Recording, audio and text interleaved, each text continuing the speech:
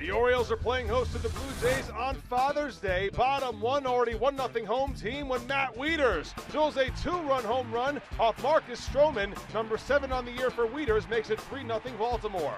Bottom four now, the game's tied at 4. Jonathan Schoop goes up the middle for an RBI single off of Stroman. Wieters scores, and it's 5-4 Orioles. Later in the frame, Ryan Flaherty goes the other way for an RBI double, and Baltimore extends to a 6-4 lead. Jump to the 7th now, it's 9-6 Orioles, and Schoop hits a 2-run homer off Jesse Chavez. It's 11-6 Orioles. The next man up is J.J. Hardy. He bids for back-to-back home runs, but check out Michael Saunders in deep left field.